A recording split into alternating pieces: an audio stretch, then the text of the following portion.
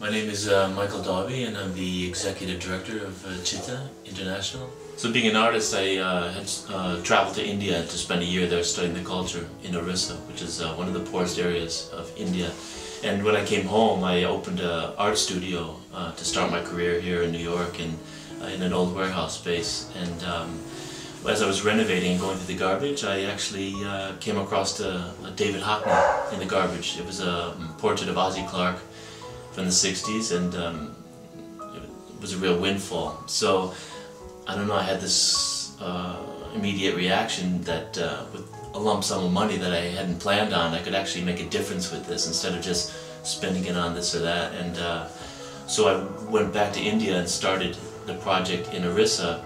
It was a hospital in a rural region, and that had no infrastructure, healthcare, and I think this was the first move towards building Cheetah as an organization. I was really excited to be at a company like Apollos because I feel like they get it. It's like they get the idea that you have to bridge the gaps between the marketplace here, the people's lives here, and people's lives around the world, and how you can shift into a more equal mode of responsibility, transparency in any job you have. And I think Cheetah has with the women's cooperative that we have in Nepal, is the closest we've got to that, because it actually does replicate a business plan.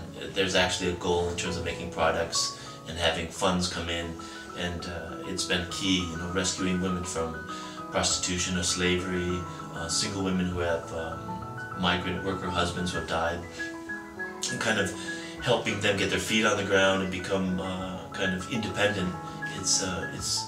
That's been a real pleasure to see happen.